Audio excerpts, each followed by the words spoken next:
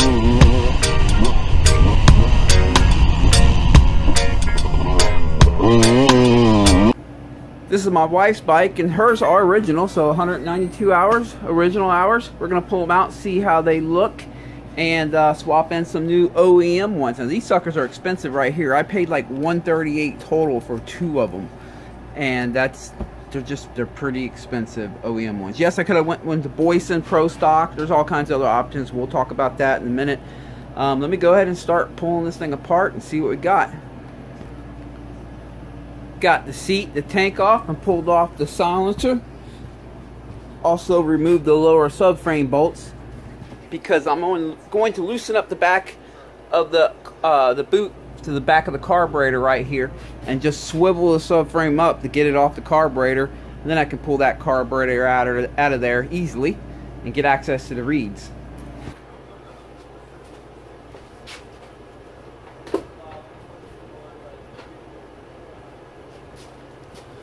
There we go, as far as I need to take it back. Now let me go ahead and remove this, loosen this clamp up right here so I can pop the carburetor off.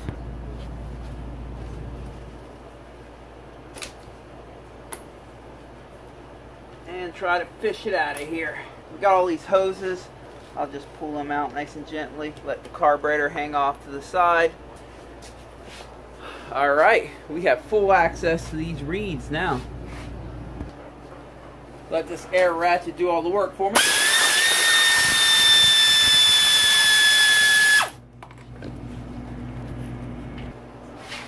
Got one more down here.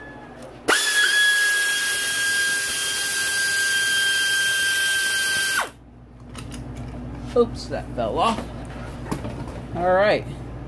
We got the intake boot right here. It's got some dirt on the edge and stuff. We'll take care of all that. And the reed cage. Let's go ahead and just slide that on out of there. Alright, quick glance. Doesn't look... Oh, sorry. Quick glance does not look like there's any chipping or anything. So, well, that's good. Let me hold it up to the light. Or let me put a stick of light behind it to see if we can see some light through the cracks. Maybe here or there. Yeah, nothing major though. They're actually looking really good. Reed pedals are looking great, so that brings the question, why even replace them? The reed pedals, you know, they flex to open, and after a while they kind of fatigue, they lose their snap. Some of the reed companies, aftermarket reeds, sell different tension. They have a high, low, and a medium. The high tension is typically for better top end, and the low is for better bottom end. But long story short, these reed pedals change through time. They become easier and easier. They lose their tension through time. So what might start out as a top end oriented reed pedal if you leave the bike too long, could end up being a low-end oriented reed pedal, even though there's no chips or anything like that. And on some bikes, as they get, I found on a lot of bikes, as they get soft and easy, it even can start changing your jetting. They typically want to go richer. They start acting richer as the reed pedals lose their tension. I'm trying to see if I can get that out of there. We don't have to, but I'm just trying to see if I can. Now, why am I replacing these with stock on her bike? Why not get some Boyesen carbon fiber reeds or Pro Series, which are great reeds? She doesn't ride her bike very hard, and she got basically almost 200 hours out of the stock reed. So I don't want to change anything. I just want to freshen it up. So on her bike, since she likes the way it performs and it's doing good for her, I'm just trying to freshen it up. I don't want to change anything, and because she runs the reeds, she can run them so long, it's worth paying the, God, what was it, $138? I'm not even kidding you either. Look, $64 each. Two combined is $138 with tax included. For the price of OEM replacements, we could have just got the V-Force 4R, right? I will say the beauty of these is replacement pedals are between $50 to $60 instead of $138. Or the cheapest route altogether, I would say, would be the Boyesen Super Stock carbon fiber reeds at $46. I mean, there are cheaper out there, but not stuff that I would want to trust. Some stuff that's like cut out of cardboard on eBay. But I'm not dogging eBay. I buy a lot of stuff on eBay, so yeah. Don't think I'm dogging eBay. I like eBay. You do have to be cautious. They definitely got some Chinese knockoff stuff on there, so be real careful, especially if you're going to purchase a reed valve. Don't think, oh crap, I found a $40 reed valve, V-Force reed valve on eBay. They have knockoffs on there right now. So if you go the reed valve, the V-Force reed valve route, be sure to order it from somewhere like Motorsport, Rocky Mountain, you know, someone reputable. Make sure you get an OEM one. But all right, so we got these $138 reed pedals here, and we're going to put it on here. Now, like I mentioned, they get tired after a while, and they fatigue and they open up easier. And what happens is, if you go in the forums and you read like what performs better, the rad valve, the V-Force, or the stock reeds, or whatever, what reeds perform best, and you'll hear a lot of people talk about that they put a V-Force reed on their bike and it just performs great, or they put a, you know, you have that one person that says he put them on, it performs much better. You have the other person that puts it on and says he didn't notice anything. I think a lot of times it has to do with the condition of their current reeds. I believe some people wait until these are bad and then they put it on and then they feel a difference, because sometimes just getting rid of the old reeds and replacing them with just the same ones that were in there, you're going to feel a difference. So obviously if you pull out an old reed block, stock reed block, and put in a V-Force, you might feel a difference. That being said, in the next week or two, I will be ordering me a V-Force reed valve. Now that I found out that these pedals are $138 replaced, that's okay on her bike because she'll run it for 200 hours. But for me, I'm going to burn through reed pedals in probably 50 hours the way I ride. I keep my bike wrung out versus her. It's always tapped out when I'm riding. And she rides more in the bottom mid. And I mean, she revs it out, not as much as I do, and not for as long. Obviously, that's why she got 200 hours out of these reeds. But I expect to only get 50. And I don't want to have to pay $138 for a set every time, every 50 hours. I could very easily go this route, and that's a you know, that's an option. I will consider that. However, I think what I'm going to do is I'm going to order the V-Force 4R because I can get replacement pedals for 50 to 60 bucks. So every 50 hours I can replace it for 50 to 60 bucks. Now, I will be putting this on the bike, doing a full review on it in the next week or two. Full test and tune, see how it does. If I don't like the way it does, I will pull them out, put the stock back in, and then when the stock wear out, I'll try out these. But if I do put them in and I dig it, or at least if it's equal to stock, if it's equal, then that's okay. It dropped the price of reed pedal replacement down to 50, 60 bucks, so that's good. If it's better, that's real good. If it's worse, I will pull them out. If I don't like these, I will pull them out, and they will be on eBay, and they will be authentic. Because I refuse to leave anything on my bike that I don't like the way it performs. I try to do one change at a time, and if I don't like it, I back out of it.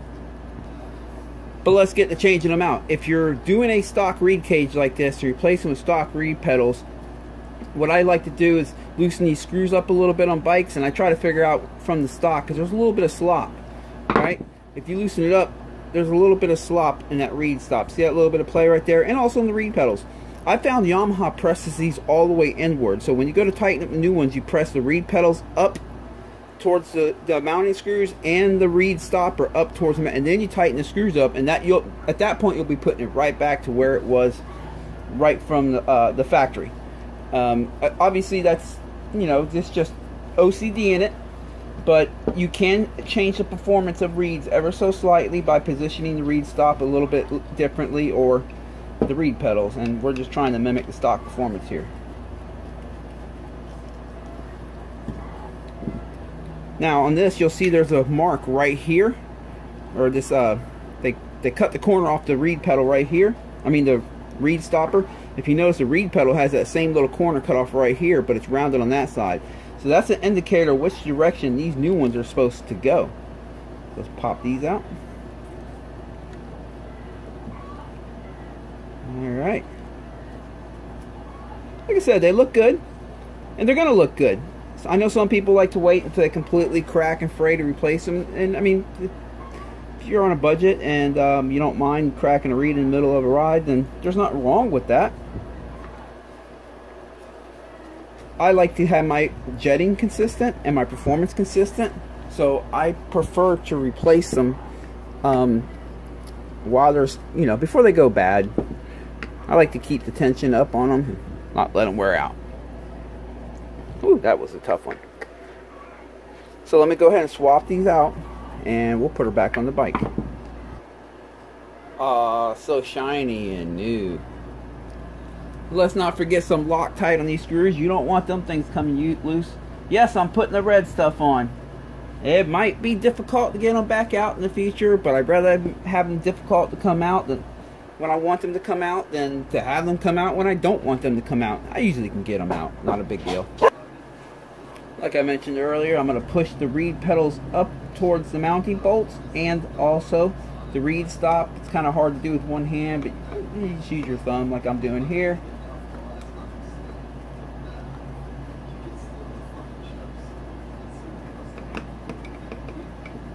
Be careful not let your screwdriver slip off the Phillips and blast right through your $138 set of reed pedals. Alright, let me tighten her down real good and we'll move along. There it is, all freshened up, and if I hold it in the light, there's not an ounce of light coming through these things. Looking good.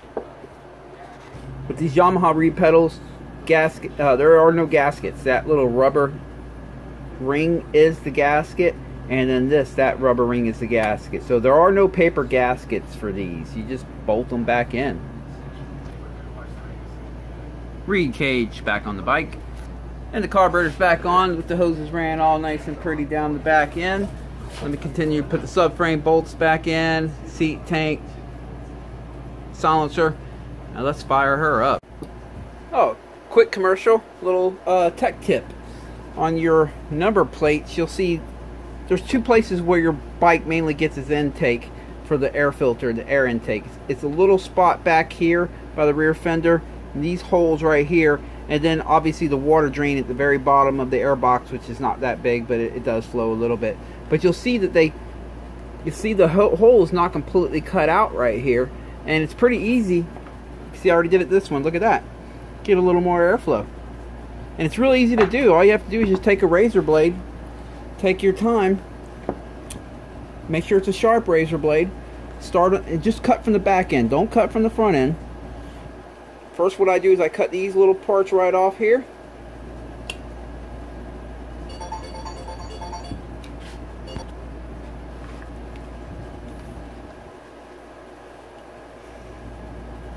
I'm going to do this one right here in front of you, so you'll see how it's done. Now that I cut down the side of this wall right here and this wall right here, next thing I'm going to do is, well, let me try to get you up a little bit closer here. That's the next thing I'm going to do.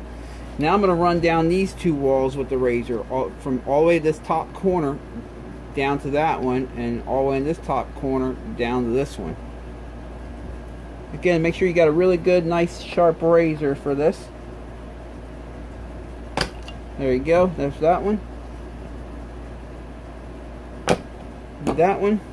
After you do that, all you have to do is just pop this out right here. and just usually just pull it off. Here, let me grab it with something.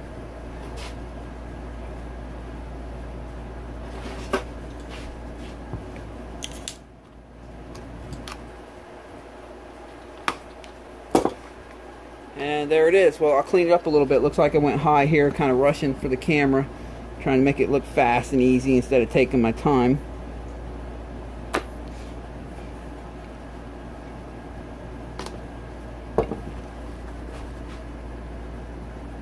There it is. You can see there's still a little bit more material up in here. I'll sit there and work that off with the razor and make it a little bit better, like this one. And there you go, increasing airflow to your air filter right there, quick and easy. Here we go, first fire up with new reed pedals.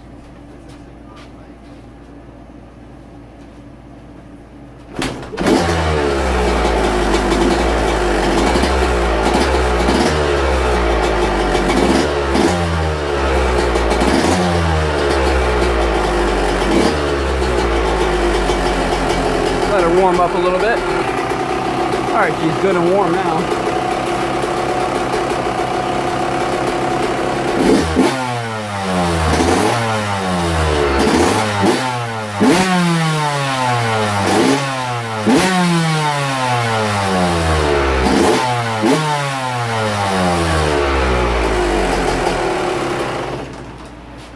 She sounds to be running good. Well, that's pretty much a wrap for this video. Swapped out the old reed pedals with brand new OEM ones. Stay tuned for in another week or two. I'm going to be putting a set of V-Force reed pedals, the 4R, on my YZ125 and see how that does. On that one I have the head modified with 32,000 squish bands clearance and a full pro circuit exhaust system on it. So let's see when I get there. Let's see if the V-Force reed pedals actually make an improvement on that bike, or is it just gimmick, or what is it? Let's find out. So I appreciate you guys watching this. If you haven't already clicked subscribe, please do. I will be keeping this content coming, and hope you guys have a good weekend of riding. Catch you guys later.